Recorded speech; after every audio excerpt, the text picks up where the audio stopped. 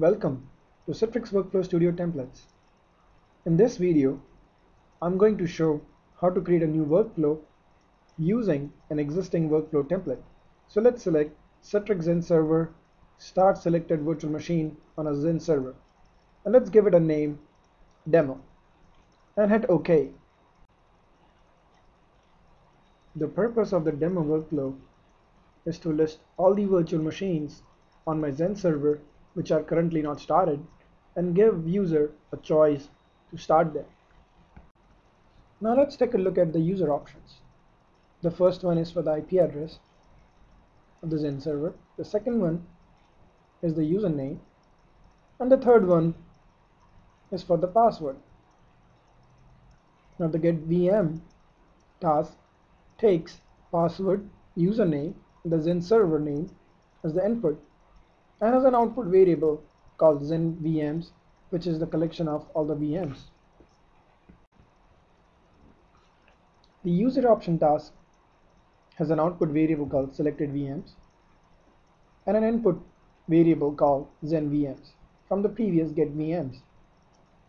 This gives the user a list of all the VMs which are currently halted, and given a choice, he can start those VMs. Next, the for each object has an input variable selected VMs from a user options and a variable selected VM.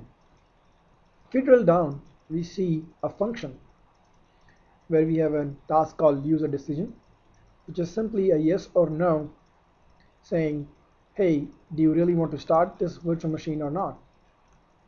And finally, if the answer is yes, we will start the virtual machine, which takes the input variable again as a username, password, the selected virtual machine, and the Zen server IP address. Now if we go one level up and start the workflow, started, we will get an option to input the IP address of the Zen server. So let's enter it and hit OK.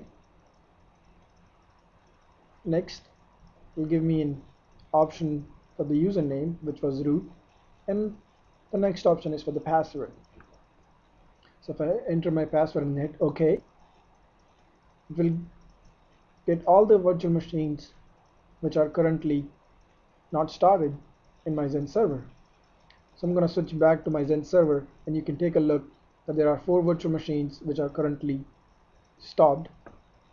If I switch back and select one of the virtual machines, which is Win2K3, and hit OK and say yes, I really want to start it, and switch back to my Zen server, I should see that this virtual machine Win2K3 should start. Oh, there you go. So we have seen we can automate the workflows. So one of the use cases, you can select all the virtual machines, maybe they can start with a name or an IP address, and you can just start them or stop them at your will now.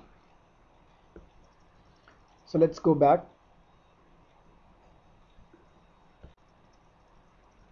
If we look at the results section, we can see each activity and see the results for each activity, and you can drill down. So this concludes the video for getting started with the workflow templates. I hope you enjoyed it and hope to see you in future videos. Thank you.